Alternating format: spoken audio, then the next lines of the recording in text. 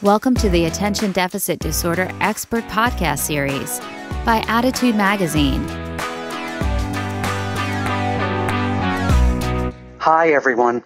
Good afternoon and welcome. I'm Wayne Callan, and you're listening to Attitude Magazine's weekly ADHD Experts audio broadcast. If you're parent of a child with ADHD, learning disabilities, or autism spectrum disorder, you know how important accommodations and services are to your child's success. You also know how complex and at times downright difficult the process of acquiring those services can be. Many of us don't know the differences between IEPs and 504 plans. Lots of us need advice making sure that we are maximizing the plans we set up for our kids and making sure that the plans are being correctly implemented in the classroom. We all face those big challenges starting on the first day of school.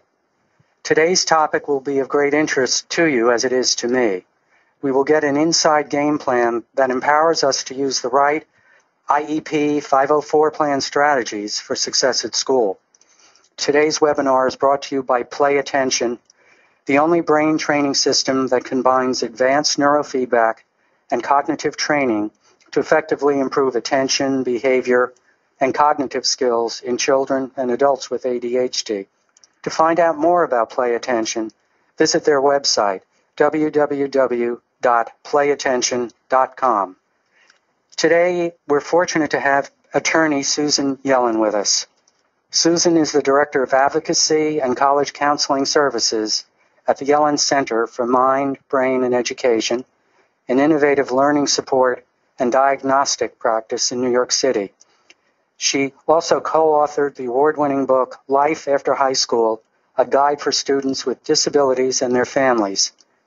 Today, Susan will talk about everything parents need to know and do when it comes to your child's IEP and 504 plan, especially as the new year begins. Let me turn it over to Susan, and thanks again for being here. Good afternoon, good morning, depending on which coast you're on. I'm pleased to be here myself. I want to start with the understanding that as the new year gets started, many or most of you who have plans in place will have visited them back in the spring. That seems to be the typical season for annual reviews of IEPs and 504 plans, but I want to take a step back to make sure we're all starting in the same place. So if you're an expert and you really know everything about this, please bear with me for a few minutes. I think it's important for us to all be in the same place. Let's first look at the 504 plan.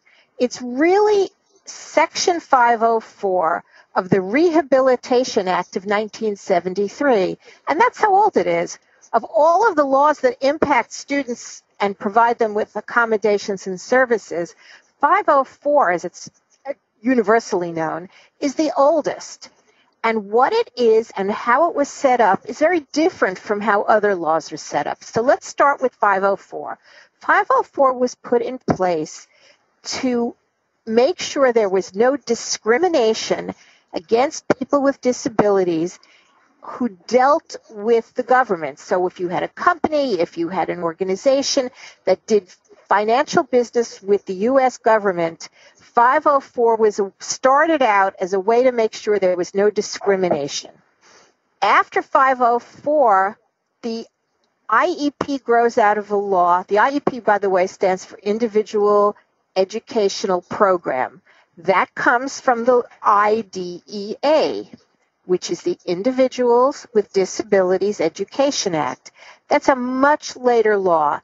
Its earlier incarnations started back in the 1980s, but it's really something that's been revised most recently in 1994.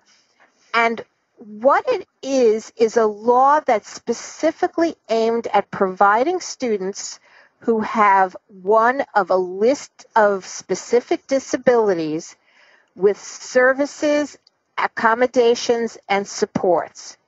Now, the main difference between these two is that IDEA runs to the student.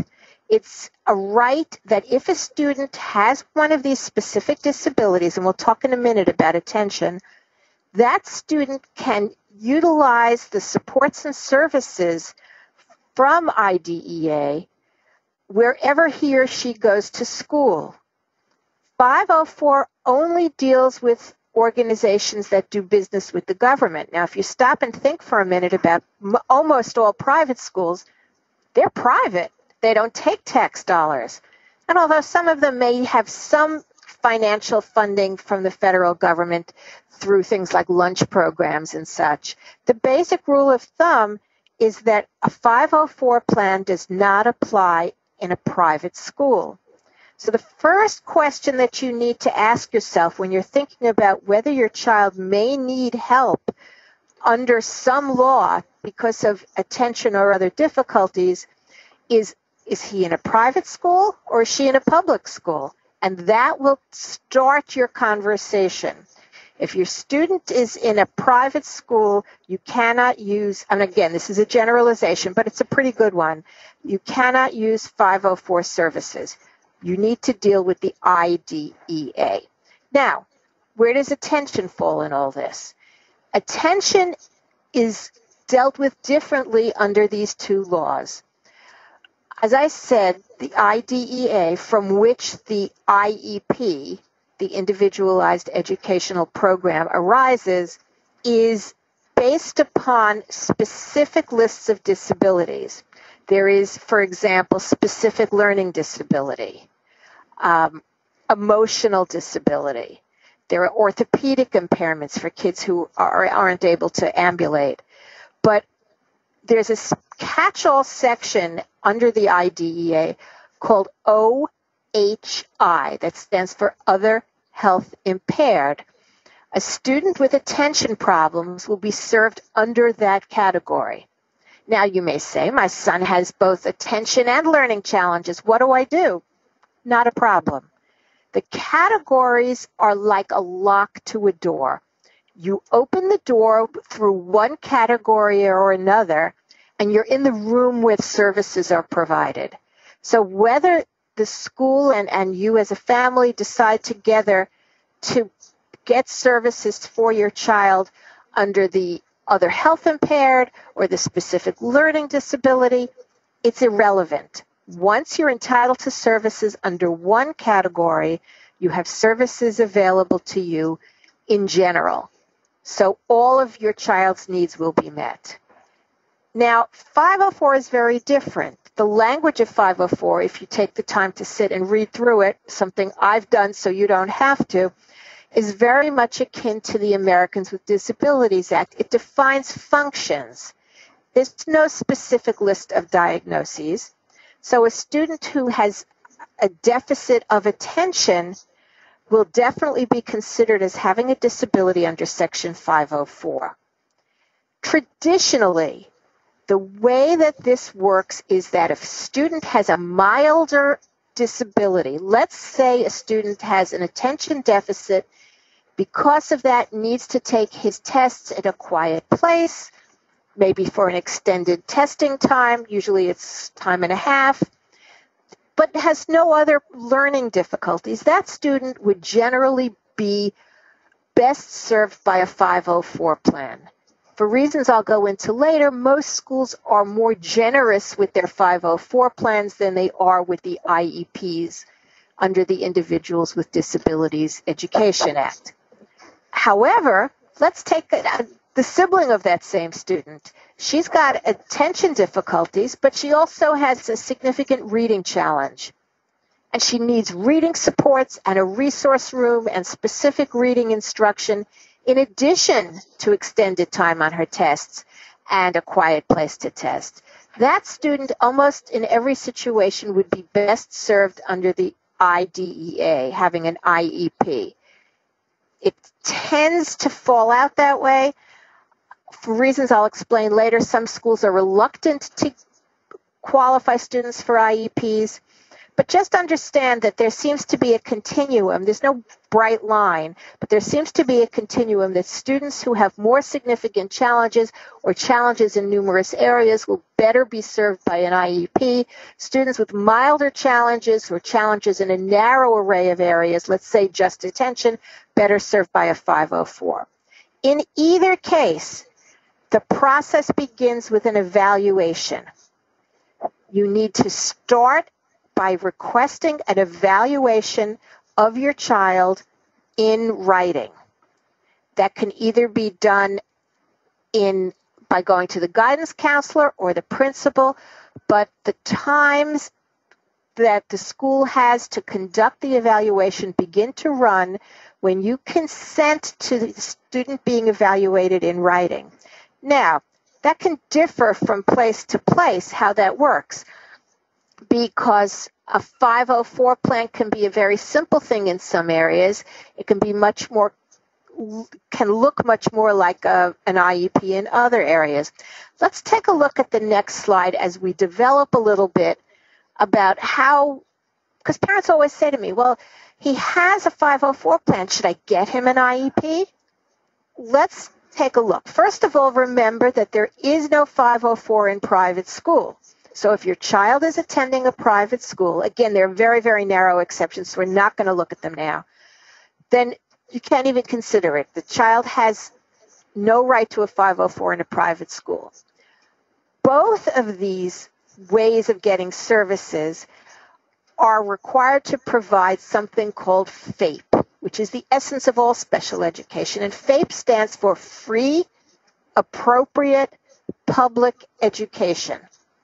So free means no cost to you, and appropriate doesn't mean perfect, doesn't mean excellent. One of my legal colleagues always said, well, appropriate is like a Chevy with 4 wheels and it runs. What every parent wants for their child is a Jaguar or a Lexus or a Mercedes or whatever, fully loaded with all the bells and whistles. No school is required to provide that for our children, even though that's, of course, what we want. Now, let's continue to look at some of the differences. First of all, if you're considering whether a 504 or an IEP is right for your child, know that there's no right to an IEE under Section 504. What's that, you say? Never heard of it. An IEE stands for, and I apologize for this alphabet soup of acronyms. They're all over this body of law, and I really hope I'm not confusing you. But an IEE is an independent educational evaluation. Under the IDEA, when you remember we're going to get your child evaluated, you tell the school that they have your consent to evaluate, the school does an evaluation, and you take a look at this report from the school and you say, this doesn't feel right, this doesn't sound right, this isn't my kid. You have the right to tell the school that you disagree with the evaluation, and they must agree to pay for a private evaluation that you have the right to go out and arrange. Now, there are lots of restrictions on that, from who can do the private evaluation to how much the school's willing to pay. There are logistical questions about who asks for it. I'm not going into that. That's complicated stuff. Just know that under the IDEA, you have the right to seek an independent paid evaluation. You do not have that right under 504. Likewise, as we were talking before, an IEP is often considered to have richer services. Now, why is that? Because schools get funding for IEP services. The schools get federal funding for providing IEP services. It goes from the federal government to the state and down to the schools. There, in fact, is more than one funding stream. A bigger pot goes to public schools. If you have a child in a private school who, if you recall, can still get an IEP, There's a separate funding stream that goes to private schools. Kids in private schools do not get as many services or as extensive services as kids in public schools. They still get services, but they're different funding streams.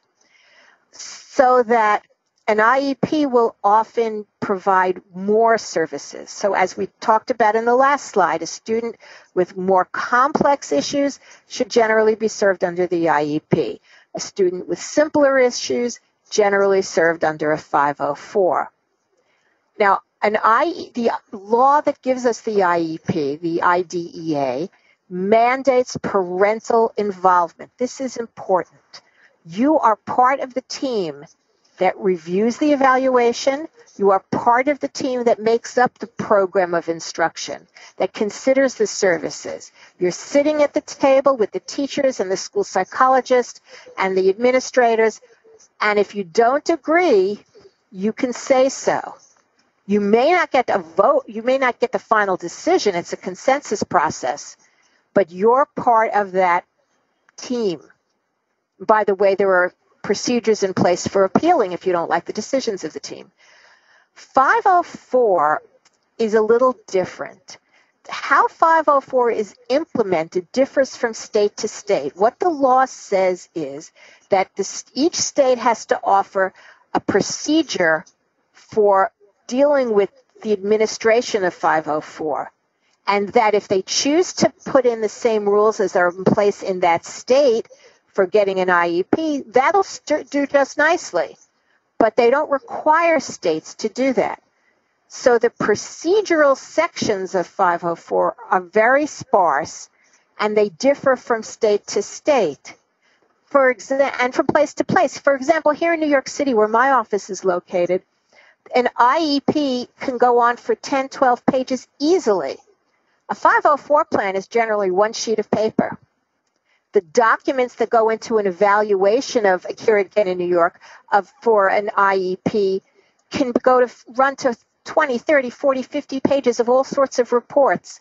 For a 504 plan, your doctor fills out a one sheet of paper, says the child has been diagnosed with attention deficit disorder, this is how it manifests itself, this is what he needs. One sheet, maybe two, and that's it. So the nature of the procedures that underlie these laws differ from place to place, so I can't always speak to them quite as specifically as I'd like to. One final thing before we move to the next slide. As I said, the states get funding to provide IEP services, but there's also an accountability factor. They need to answer to the federal government how many students are classified, that's the terminology, to get services under an IEP. Are there, too many students of color, too many students from poor neighborhoods, too many boys, not enough girls, because they do tend to work out that way. So that there's somebody looking over the district's shoulder, and that's another reason why schools are sometimes reluctant, because these IEP services are never fully funded.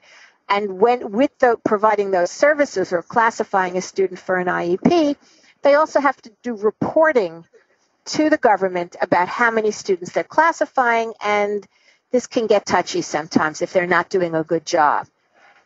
Let's get practical for a moment and switch to the next slide. Let's assume that we've gotten our 504 plan or IEP. It's now late August, early September, depending on where you live, and your child's going off to school. First of all, make sure the teacher, or if your child has multiple teachers, the teachers have a copy of the plan. There are federal privacy laws, specifically something called FERPA, the Federal Education and Records Privacy Act, which protects the privacy of educational records.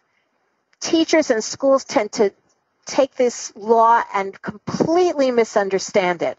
And there are actually schools that keep a copy of the IEP or the 504 plan in the office and don't share it. Well, it serves no purpose if it isn't shared. So the teacher needs to know that the child's entitled to an extended time on tests. The teacher needs to know that the student must test in a quiet location. If you find out early on, and for a student who has significant issues for whom these plans are crucial, You must make sure that you learn whether or not the teachers have a copy of the plan for the first day or two of school, and if necessary, give them a copy yourself. Also, make an appointment early on in the year. It doesn't have to be the first day, to go over the plan. Again, depending on the complexity of your child's issues, how helpful the school tends to be, whether or not the teacher has a copy of the plan, these will all be, and how old your child is. For a young child with significant difficulties, whose school has been a little bit tough to deal with, you better get yourself in there early on, maybe the first week, and say, look, Johnny has an IEP, he has attention difficulties and learning difficulties. I want to make sure you have a copy of the plan. Now, mind you, the teacher may have been at the meeting where this plan was established the previous spring, but not all the time. Sometimes the teacher would not be at that meeting for logistical reasons, or maybe the teacher is new, or maybe the previous year's teacher was there, but not the new teacher. So you need to know your child, know your school, and make certain the new teacher or teachers have access to this and that you've gone over the highlights with them. Now, sometimes the student will be having a 504 plan or an IEP that involves the school nurse. This would be the case where a student takes medication in school or has an allergy or a medical condition. And don't forget, I mean, as a parent, I can tell you that kids rarely have just one thing. So it may be that your child has an attention difficulty but also has a peanut allergy, all of which would be dealt with on the same either an IEP or a 504. So if there's a significant issue of medication or a medical condition, you need to get into that nurse early. Now, depending on, again, the age of your child, how sophisticated your child is, how well your child understands what's going on, you can actually find out from your child about implementation. And that can be very helpful. We'll talk a little bit more about it later on. But let's look at the next slide. Something else that comes up often, not just in the beginning of school, but certainly more in the beginning of school, is people move over the summer. It's a great time to move if you've got a school-age child because you're not pulling him or her out of school. What happens? You've got this IEP or 504 plan. You work very hard to get it put together. How does that get dealt with when you've moved? Well, the IDEA is very specific about what happens. The 504 procedures really vary by state. So let's focus on the IDEA. Really simple. If you move within the district or you move up to a new school level, to middle school or to high school, there should be no change. The IEP remains exactly the same because the IEP is essentially an agreement between you and the district. If you move out of your district but within the same state, the new district can use the existing IEP or it can create a new one. And again, you're part of the team that does that, but no new evaluation is required. As you may know, evaluations are required annually under both laws, but they're not required, a revisiting is required annually under both laws. A new evaluation is required every 3 years, but no new evaluation is required if you move within the same state. However, if you move to a different state, the new district should do a new evaluation and create a new IEP. But no matter where you move, the new district must provide comparable services until the new IEP is created or until a new evaluation is conducted and then the IEP is created. So depending on your circumstance, there's very specific rules. And if your new district refuses to provide comparable services from the get-go, they are in violation of the IDEA, and I would find a local attorney, if you can't get them to move a little quicker, find a local attorney to assist you with this. Now, you've got an IEP or a 504, whether it's the beginning of the school year or later on, you know that you need to review these annually with the school, but it's between reviews. Let's say you had your annual review, as we talked about early on. It's very customary to have that in the spring. You came up with a great plan. It's now October and things aren't working. What do you do? Well, you don't necessarily need to have a meeting. Let's say, and I'm going to use a sort of a vanilla simple example. Let's say your child is receiving speech and language support one time a week, and it's clear that's not enough. You need to move that speech and language support with the speech and language therapist to 3 times a week. You contact the head of your IEP team, who you will know from your IEP meeting. She or he says, I think that I've spoken to the speech therapist. The speech therapist thinks that's a good idea. We have room in the program. So let's make a written change to the IEP. We'll all sign off on it. We don't have to have any meeting. And now the IEP requirement is for 3 times a week. So it's really basically a written amendment if everyone is in agreement. However, let's say the district comes back using that same example of speech and language therapy, an increase from 1 to 3 times a week, and says, no, we really can't do that. You as the parent have the right to convene an IEP meeting any time you wish. The fact that your year isn't up yet is not a reason to not have the meeting. You contact the head of your IEP team. If you don't know who that is, you contact the guidance counselor and you say, I asked to have a change made. The school wasn't willing to make the change. I need an IEP meeting convened as soon as possible. They have a reasonable time to set this up.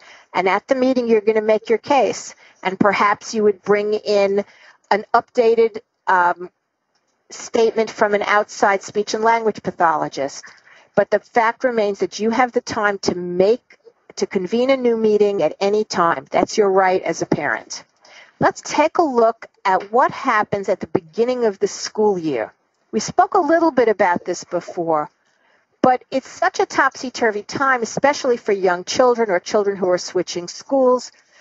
First thing you need to do to make sure services start promptly is to make sure, as we said, that everybody has a copy of the IEP or 504, and we talked about how you can do that. Crucial is the nurse, because you can wait a few days on making sure that a teacher knows something, but if there's a medical condition, the nurse has to be informed before the child walks into school that first day. Very important.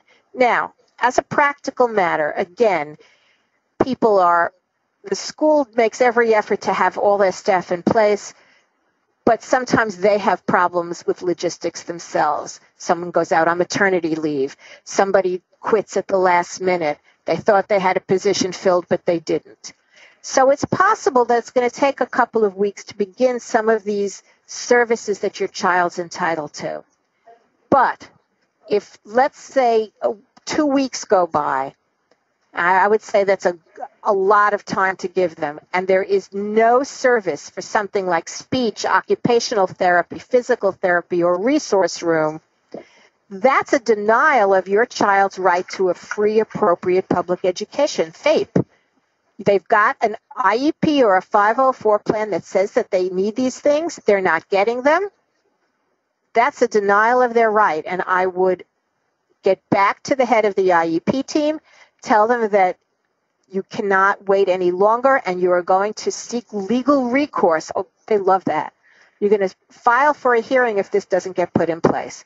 They can't use as an excuse that they are having trouble with staffing. That's not your problem. Now, sometimes we have to be understanding and a little bit of back and forth, but basically there are situations where schools just can't manage the services, and because of that, your child loses out, and that's not fair, appropriate, and not something you should accept. How does my high school student get accommodations on the SAT or ACT exam? Easy one is the SAT, because they have a program called, their program for students with disabilities of any kind is SSD, Services for Students with Disabilities. Most public high schools and some private high schools have something called an SSD coordinator.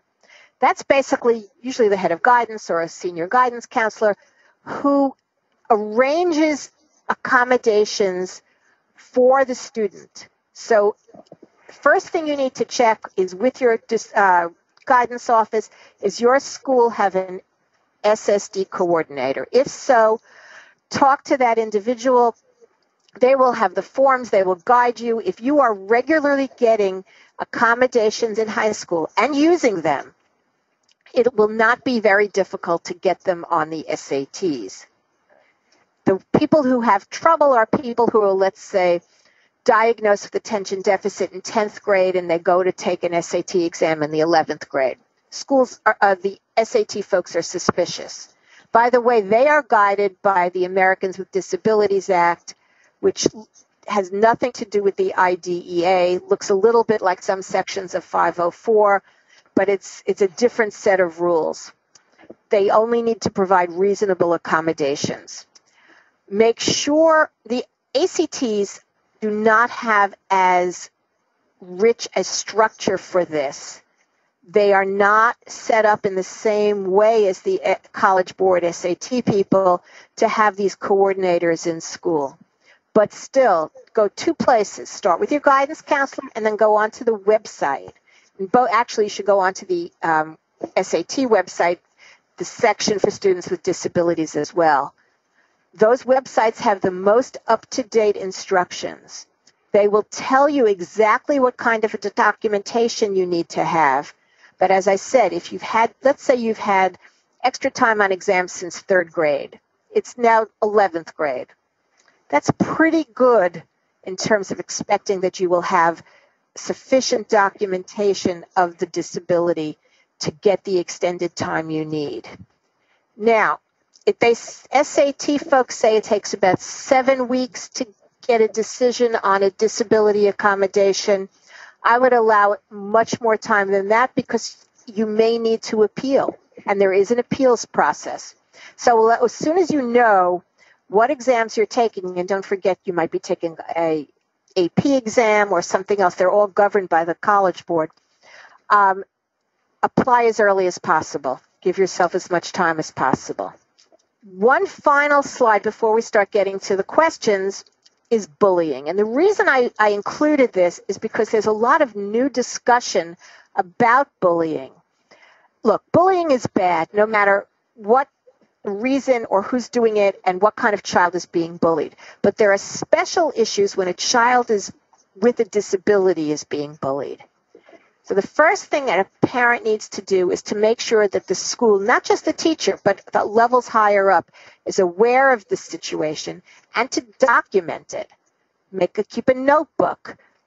Keep a record of any notes home from school. If your child receives a nasty note, keep it.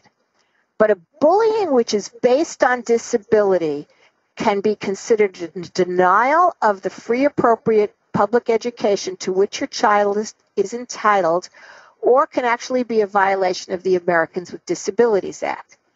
You have to look at the bullying to see, is it related to the disability? If a kid has some sort, let's say a child has a visible, I'm going to use an extreme example. A child is in a wheelchair and someone makes fun of that, but not just once, but on a persistent and bullying basis. Well, that's clearly bullying based on the student's disability. And if this is persistent and the school is not addressing it immediately and effectively, go onto the website for the Department of Education Office of Civil Rights. They have some good documents, and you can actually file a federal complaint. It's not the ideal way to do this. Obviously, it would be best if the school handled it. But I just want to raise parents' awareness that when a student with a disability is bullied, it's not simply a disciplinary issue, but it's actually a denial of what they're entitled to as far as their education goes. So, we've dashed through a lot of information. I'm hoping that there are a few questions out there that we can address. There are lots of them. So I'll begin with one that has been asked in various forms. I asked my son if the teacher was giving him a quiet place to take tests, something that is in his 504 plan. He said no, which got me wondering if the other accommodations in his plan are being implemented. How should I best handle it? Well, the first thing to do is go back to your son, again, depending on your son's age and sophistication, and go through the list of accommodations. So even a young child will be able to tell you, Johnny, does the teacher give you extra time when everybody's taking a test? I mean, those sorts of things. Try to figure out as best as you can what is being done and what is not being done. So you now have a list of likely areas of problem. Then your next step is to meet with the teacher. Why not? Maybe the teacher doesn't have the 504 plan. I mean, some of these things we just talked about. Maybe the teacher doesn't understand that it's not a suggestion. It's a legal document. You got to tread carefully. I know nobody wants to get into conflict with their kid's teacher, but sometimes a preliminary conversation can fix this. If that's clearly not happening, then the next step is to the head of the IEP team, who you should, the 504 team.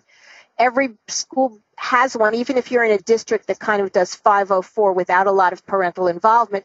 You can find out from the guidance counselor or the principal, or by looking at the document and seeing who signed off on it.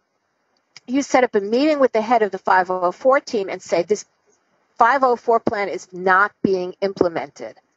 I need it to be implemented, or it's going to be necessary for me to take it to the next legal step. Mm-hmm. So I start with the student, do a little cross-examination, as my kids call it, then meet quietly and calmly with the teacher, and then jump right to the head of the team and explain that it needs to be implemented and that you will take legal steps if it's not. Again, sweetly, nicely.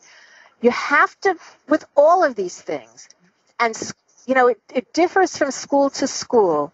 An IEP or a 504 plan is not a request. It is a binding, legally enforceable document that sets out the rights under federal law that a student has. Don't take any nonsense from them. Most people want to do the right thing and may not know what it is.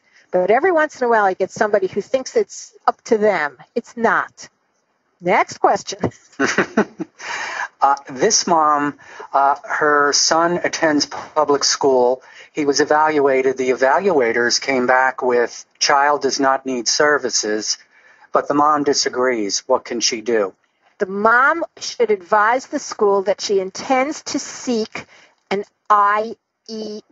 That we were talking about that early on, an independent educational evaluation. Google the term, take a look at it. You can also, our website, which I think you guys have, it's yellincenter.com, has a blog. I write all the legal blogs. We have like 800 of them. And look up IEE under the search term there. You can take a look and see a lot of information about how you can get an independent educational evaluation. Basically, the school has to give it to you unless they proceed to a hearing to defend their obligation and say and can prove that they don't have to give it to you. It's a right that you have. Get an independent evaluator, and let's see what's really going on. Mm-hmm. This mom asks about her son who is in 4th grade. He isn't doing well, she says, because of his behavioral problems.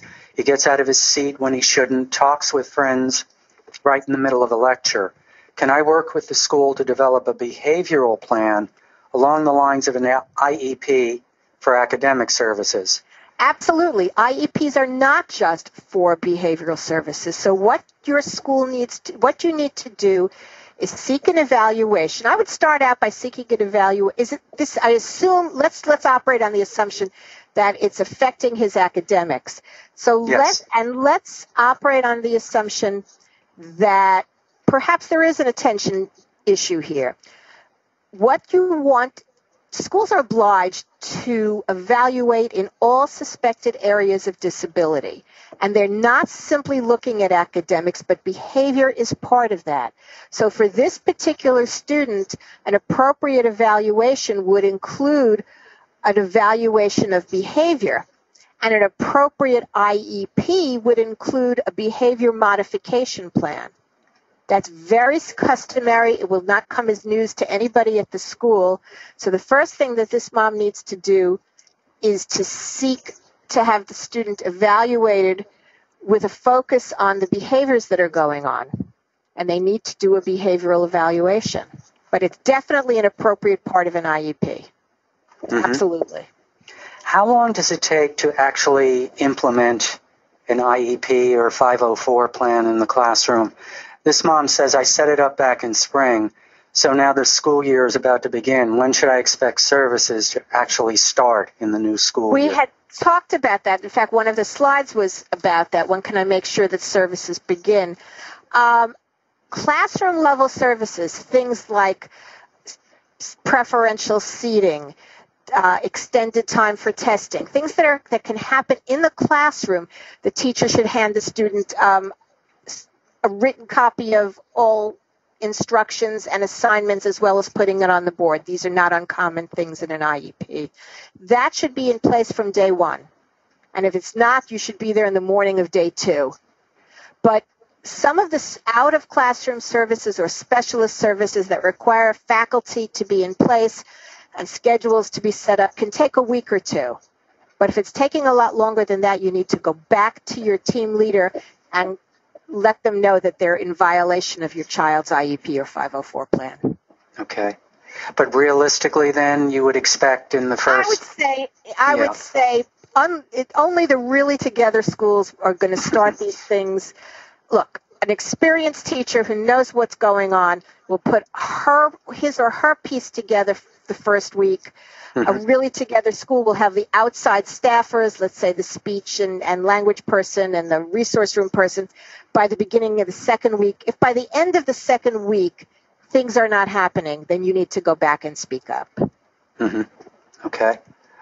Michael has a question. He says, we are meeting great resistance from the school administration to our request for a 504 plan for our son who has ADHD and OCD. The main rationale we are being given is that his academic performance meets district standards. What can we do or say to convince his school that he needs a 504 plan despite his academic success? A 504 plan, it's a great question because it raises something that we didn't talk about, which is a lot of schools are resistant. They shouldn't be. A student can have a disability, need an IEP, which is generally richer, and they balk because the student's doing well. But a 504 plan has nothing to do with academic performance. It's a right of a student with a disability.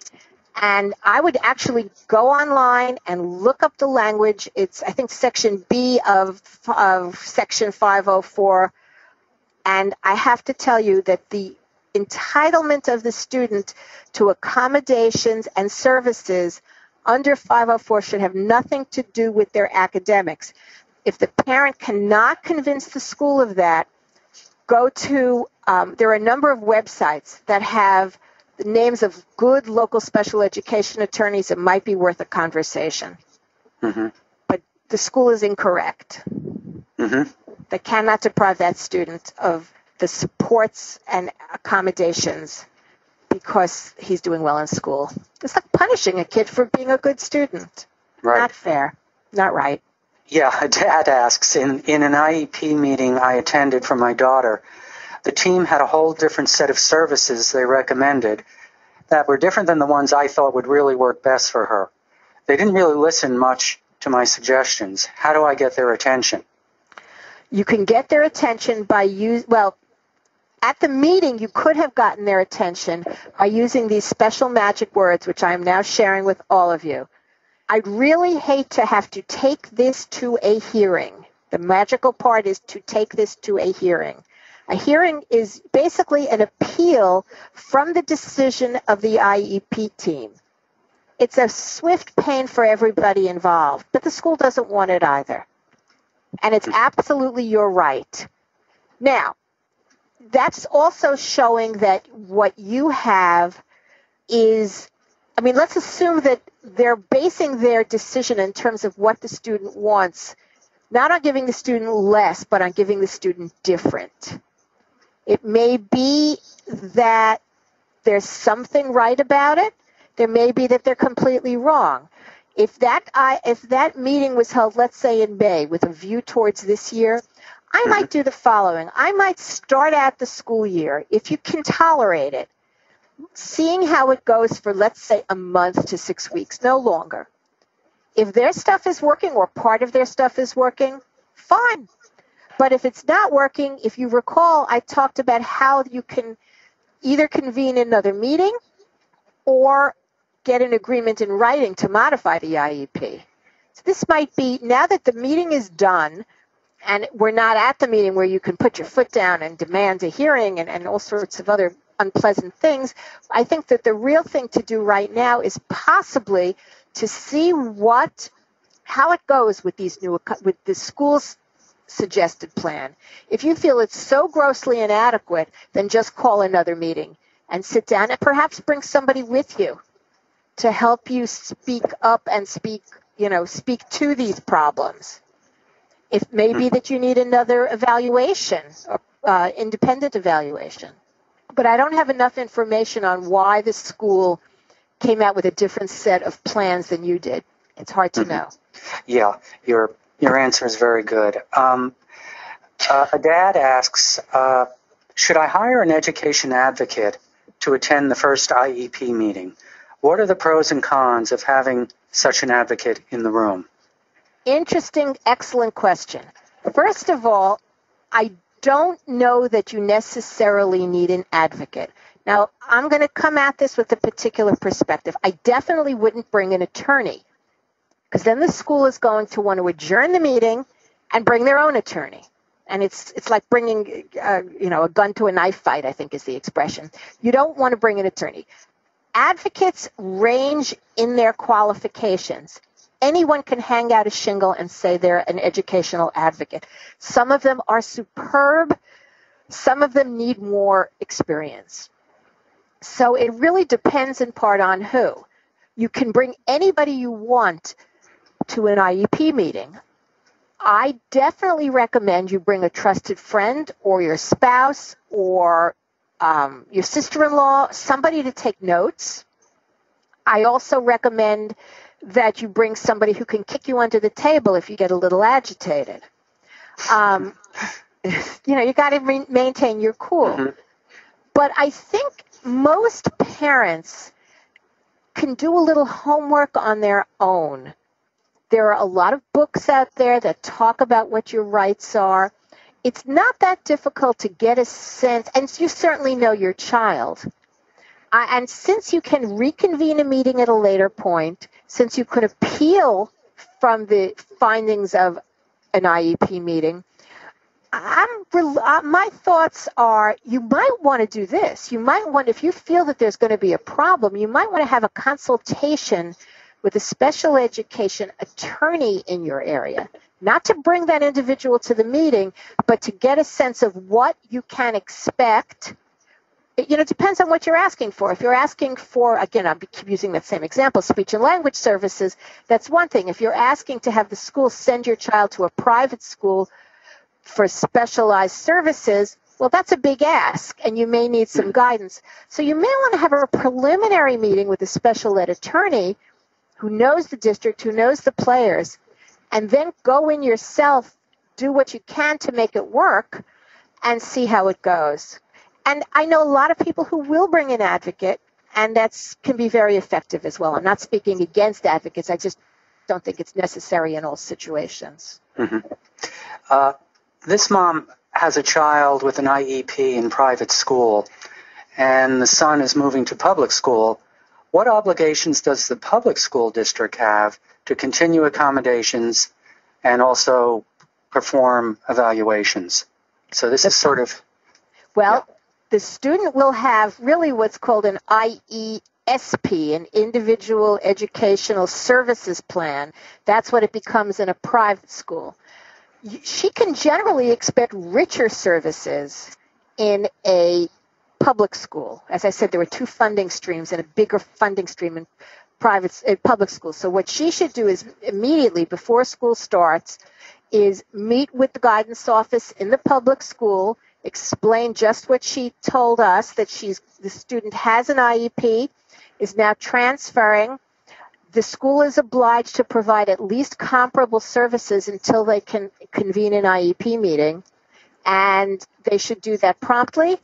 And depending on when his last evaluation was, they may need to do another evaluation and set up a new IEP that will provide the student with what he needs. So it's not a complicated process. It's up to her to let the school know. The school does have something which is called a child find obligation. It's the school's responsibility to know who is in their district has need of special education services. It depends on where, this gets really complicated, but just very briefly, depends on where the private school was, what district, as opposed to where the public school is, because services are provided in the district in which the school is located.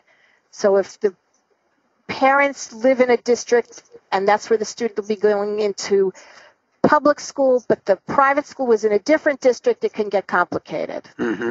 It's complicated, clearly. Angela asks, my son has a 504. I have been requesting an evaluation from the IEP team since March. Still no evaluation. What else to do?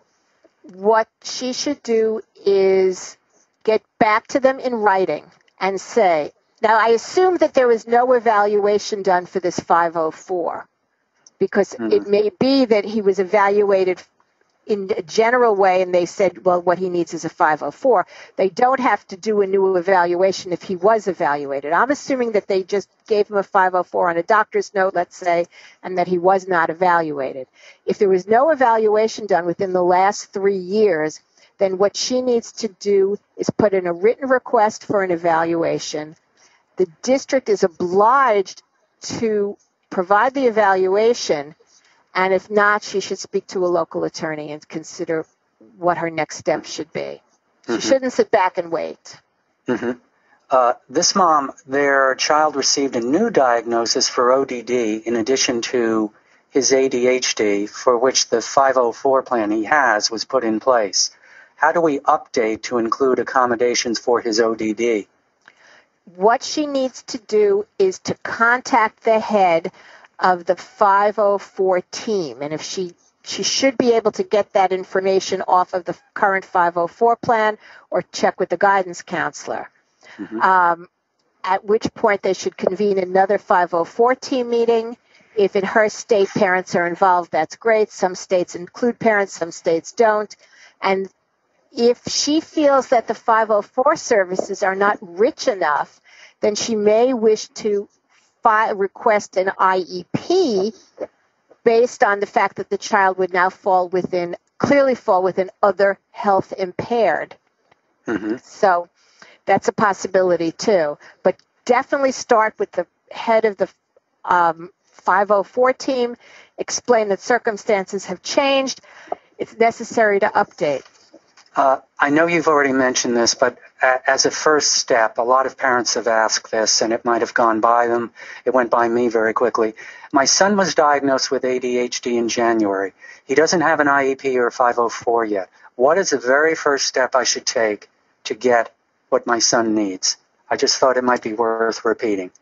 Okay. The very first step is to go to the guidance counselor or the principal. Some schools are so tiny they don't even have their own guidance counselors. And in writing, tell them that your child has been diagnosed with attention deficit disorder, that you believe that your child requires a 504 plan, that you wish to get the process started. What form do you fill out? And again, it's different from place to place. And do not leave without filling out that form and returning it. Okay, that's a good action point. What steps should you take for a child with an IEP when the district tells you our district does not have that service, so they won't address his need? Is there ever a time? Go ahead. Sorry. That's not, I hear it all the time. That's not acceptable. If the district does not have the service and the parent believes the child needs the service, then the parent needs to seek legal guidance to force the district to provide the service. Now, it can be provided in a lot of different ways. The district can hire new staff. The district can fund the parent getting it privately. Perhaps if the district is not providing the child with an appropriate education, the parent may actually have the right to put the child in a approved private school. I'm not even getting into what's approved and what's not approved here. It's a long answer. At the expense of the district, if the district can't provide the child with what he needs. So it opens up a whole can of worms. What I would do is go back to the head of the IEP team and say, I've done some research and I understand that the fact that you don't offer the service is not a sufficient excuse for not providing it. Let's discuss how you're going to provide the service so I do not have to bring my attorney into this matter. That should get him moving. Well, I think we've run out of time, unfortunately. Now, there are a lot of questions we didn't get to. Do you have a suggestion on where people might be able to ask them, at either on your website or? A couple of different ways to get them answered. One is, as I said, our website has a blog with a search feature. And we write about all sorts of things, but there's a whole lot of legal subjects that are covered. The blog is located at www.Yellin, and my name is right up here, Yellin, YellinCenter.com. And at the top of the navigation, you could look up blog. So it's YellinCenter.com and look up the blog. And then there's actually a search feature. You can search IEP 504. There's a list of the topics. There's like 800 blogs there. So there probably is something that addresses your concern. Secondly, you can send me an email. Send it to info, I-N-F-O, at YellinCenter.com. And in the reference line, put question for Susan Yellin. It depends on how many I get. I've done these webinars before, and sometimes I get inundated, and sometimes it's not so much. So I will get to them as soon as I can. But just in the reference line, do question for Susan Yellin so that the folks who get these in will know where to send it. You know, it's complicated stuff. Don't get overwhelmed with it. Just one step at a time, and we'll all get there. That's very good. I wanted to thank you again for your insight strategies and especially the practical information you provided. Action points, that's what parents really want on this topic, and you provided them. So thanks again for coming, and thanks again to our webinar sponsor, Play Attention. We're grateful to all of you for listening in, and thanks again, Susan. Bye-bye now. Bye. For more Attitude podcasts and information on living well with attention deficit, visit attitudemag.com. That's ADDITUDEMAG.com.